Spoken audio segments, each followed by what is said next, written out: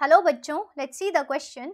Gorilla, chimpanzee, monkeys and human belong to the same.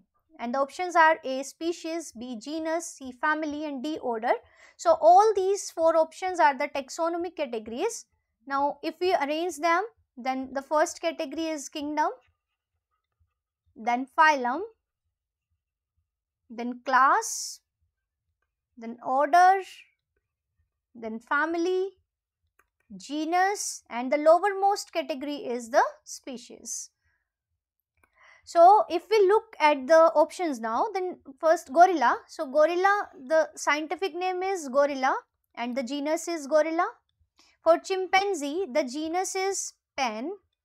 For monkeys, it is macaw or it is rhesus. Then for human beings, it is homo. So we can see that all these are having different genus. Genus is a group of species which share some common characters.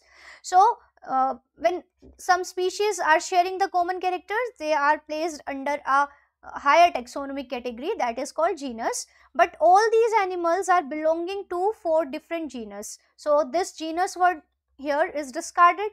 Now if they are having different genus, it means their species are different. So this is also discarded. Now comes the family. So their families are different because gorilla and chimpanzee, they belong to family Hominidae.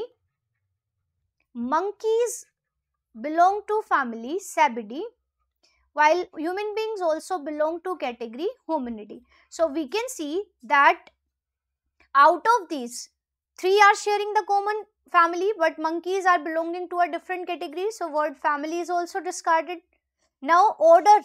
So this is a correct statement because all these animals, gorilla, chimpanzee, monkeys and human beings, they all are kept in same order, which is order Primata. Now the order Primata is characterized by large sized brain. So all these animals are having large cranial capacity. So large sized brain with flat nails. So no claws are there, no hoofs are there. So these animals are having flat nails. So the animals having large cranial capacity and flat nails, they are the capped, means these all are members of class Mammalia.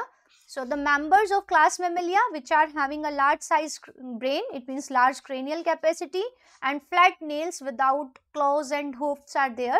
So these are kept in order Primata. So all these, means these apes, monkeys and human beings, they are the members of same order Primata. So option D is the right answer.